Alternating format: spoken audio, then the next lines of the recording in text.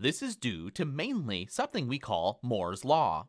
Gordon Moore is one of the founders of Intel Corporation, which makes 75% of the integrated processors used in PCs. In 1965, Moore predicted that computer processing power would double and that its cost would drop by 50% every 2 years. Raw data are facts and figures. Researchers have made the distinction between raw data and information. However, raw data consist of fact or figures. Information is useful data that influences someone's choices or behavior. One way to think about the difference between data and information is that information has context.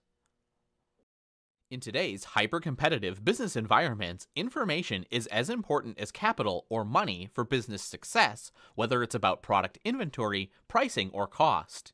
It takes money to get businesses started, but businesses can't survive and grow without the right information. First mover advantage is the strategic advantage that companies earn by being the first in an industry to use new information technology to substantially lower cost or to differentiate a product or service from that of its competitors. Companies that use information technology to establish first mover advantage usually have higher market shares and profits. Companies need to address 3 critical questions to sustain a competitive advantage through information technology. First, does the information technology create value for the firm by lowering costs or providing a better product or service? If an information technology doesn't add value, then investing in it would put the firm at a competitive disadvantage relative to companies that choose information technology that add value. Second, is information technology the same or different across competing firms? If all firms have access to the same information technology and use it in the same way, then no firm has an advantage over one another. That is, there's competitive parity. Third, is it difficult for another company to create or buy the information technology used by the firm? If so, then the firm has established a substantial competitive advantage over competitors through information technology. If not, the competitive advantage is just temporary, and competitors should eventually be able to duplicate the advantage the leading firm has gained from information technology. In short, the key to sustaining a competitive advantage is not faster computers, more memory, or larger hard drives. Information is useful when it's accurate. Before relying on information to make decisions, you must know that the information is correct, but what if it isn't? Information is useful when it's complete. Incomplete or missing information makes it difficult to recognize problems and identify potential solutions. You can have complete, accurate information, but it's not very useful if it doesn't pertain to the problems you're facing. Finally, information is useful when it's timely. To be timely, the information must be available when needed to define a problem or to begin to identify possible solutions. If you've ever thought, "I wish I would have known that earlier," then you understand the importance of timely information and the opportunity and cost of not having it. Acquisition cost is the cost of obtaining data that you don't have. Companies often have a massive amount of data, but not in the form or combination they need. Processing cost is the cost of turning raw data into usable information. A data silo is an isolated data set that's difficult to obtain, combine, or use with other company data. Data silos often have high processing costs because of data variety, that is, data that are formatted or structured in different ways. Making differently formatted and structured data, such as numbers, words, pictures, and social media, compatible is difficult and costly. Storage cost is the cost of physically or electronically archiving information for later retrieval and use. Retrieval cost is the cost of accessing already stored and processed information. One of the most common misunderstandings about information is that it's easy and cheap to retrieve after the company has it. That's not so. First, you have to find the information. Then, you have to go convince whoever has it to share it with you. Then, the information has to be processed into a form that's useful for you. Communication cost is the cost of transmitting information from one place to the other. There are two basic methods of capturing information: manual and electronic. Manual capture of information is a slow, costly, labor-intensive, and often inaccurate process which entails recording and entering data by hand into a data storage device. To avoid the problems inherent with such a system, organizations are relying more on electronic capture. They use electronic storage devices such as barcodes, radio frequency identification, known as RFID tags, and document scanners to capture and record data electronically.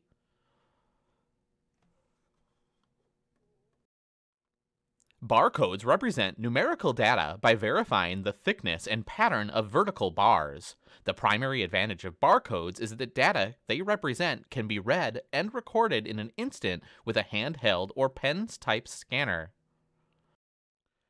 Radio frequency identification tags, or RFID tags, contain minuscule microchips that transmit information via radio waves and can be used to track the number and location of the objects into which the tags have been inserted.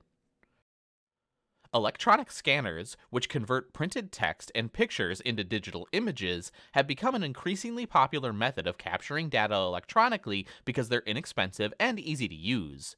The first requirement for a good scanner is a document feeder that automatically feeds document pages into the scanner or turns the pages, often with a puff of air, when scanning books or bound documents. Text that has been digitalized cannot be searched or edited like regular text in your word processing software. However, the second requirement for a good scanner is an optical character recognition software to scan and convert documents. Processing information means transforming raw data into meaningful information that can be applied to business decision making. One promising tool to help managers dig out from under the avalanche of data is data mining. Data mining is the process of discovering patterns and relationships in large amounts of data. Data mining is carried out using complex algorithms such as neural networks, rule induction, and decision trees. If you don't know what those are, that's okay. With data mining, you don't have to. Most managers only need to know that data mining looks for patterns that are already in the data but are too complex for them to spot on their own.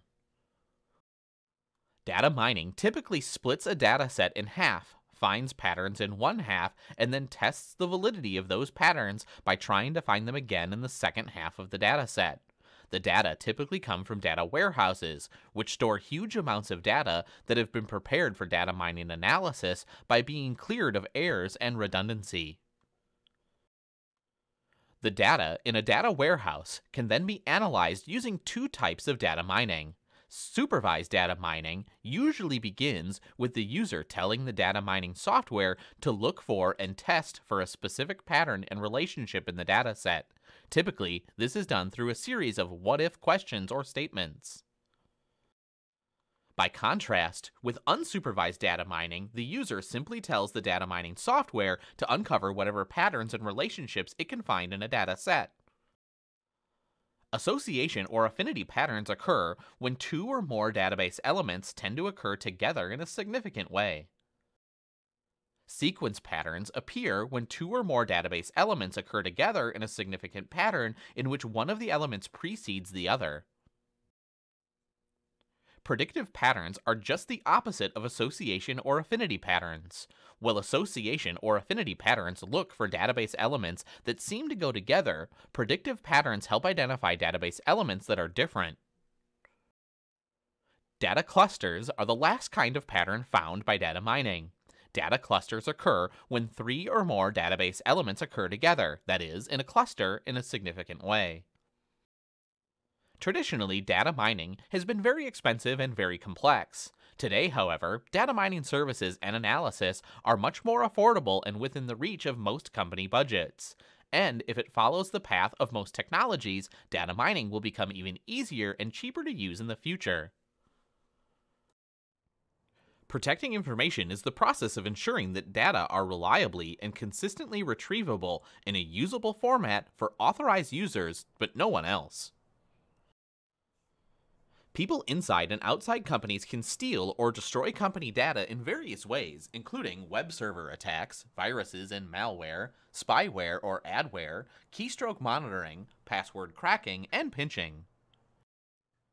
Numerous steps can be taken to secure data and data networks. Some of the most important are authentication and authorization, firewalls, antivirus software for PCs and email servers, data encryption, virtual private networks, and updating and patching outdated software. We'll review those steps and then finish this section with a brief review of the dangers of wireless networks. Two critical steps are required to make sure that data can be accessed by authorized users and no one else. One is authentication, that is, making sure users are who they claim to be. The other is authorization, that is, granting authenticated users approved access to data, software, and systems. Many companies are now turning to two-factor authentication, which is based on what users know, such as a password, and what they have in their possession, such as a secure ID card, their phones, or unique information that only they would know. When logging in, users are first asked for their passwords, but then they must provide a second authentication factor, such as an answer to a security question, that is, unique information, or a validation code that's been sent to their mobile phone. Unfortunately, stolen or cracked passwords are not the only way for hackers and electronic thieves to gain access to an organization's computer resources. Unless special safeguards are put in place, every time corporate users are online, there's literally nothing between their PCs and the internet. Home users with high-speed internet access face the same risks. Hackers can access files, run programs, and control key parts of computers if precautions aren't taken. To reduce these risks, companies use firewalls, hardware or software devices that sit between the computer and the internal organizational network and outside networks such as the internet. Firewalls filter and check incoming and outgoing data. A virus is a program or a piece of code that, without your knowledge, attaches itself to other programs on your computer and can trigger everything from a harmless flashing message to the reformatting of your hard drive to a system-wide network shutdown. Antivirus software for PCs scans emails, downloaded files, and computer hard drives, disk drives, and memory to detect and stop computer viruses from doing damage. However, this software is effective only to the extent that users of individual computers have and used up-to-date versions. Corporate antivirus software automatically scans email attachments such as Microsoft Word documents, graphics, or text files as they come across the company email server. Data encryption transforms data into complex, scrambled digital codes that can be decrypted only by authorized users who possess unique decryption keys. With people increasingly gaining unauthorized access to email messages, email snooping, it's also important to encrypt sensitive email messages and file attachments. Now, virtual private networks, known as VPNs, have solved this problem by using software to encrypt all internet data at both ends of the transmission process. Instead of making long-distance calls, employees connect to the internet. Alternatively, many companies are now also adopting web-based secure socket layers, or SSLs, encryption to provide secure off-site access to data and programs. Finally, companies are combating security threats by hiring white-collar hackers, so-called good guys, who security test weak points in information systems so that they can be fixed. People inside organizations use three kinds of information technology to assess and share information: executive information systems, intranets, and portals. An executive information system, an EIS, uses internal and external sources of data to provide managers and executives the information they need to monitor and analyze organizational performance. The goal of an EIS is to provide accurate, complete, relevant, and timely information to managers.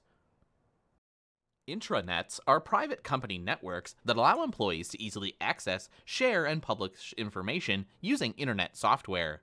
Intranet sites are just like internet sites, but the firewall separating the internal company network from the internet permits only authorized internal access.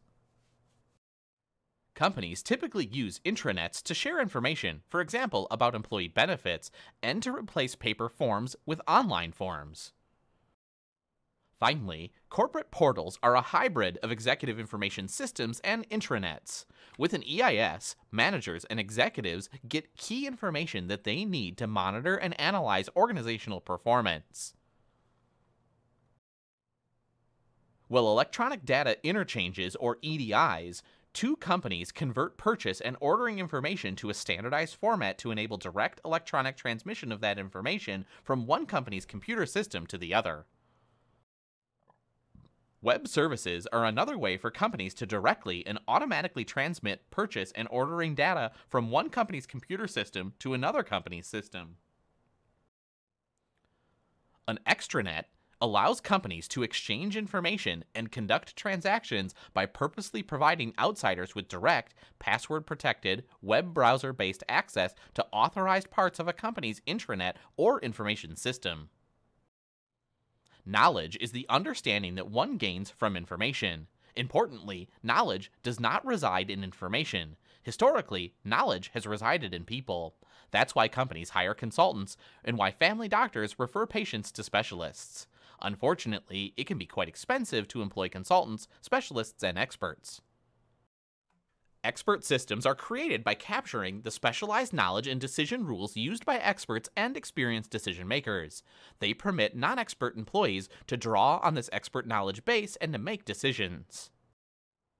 Artificial intelligence, known as AI, is the capability of computerized systems to learn and adapt through experience. The feedback used in an AI system helps AI to learn and become more accurate over time.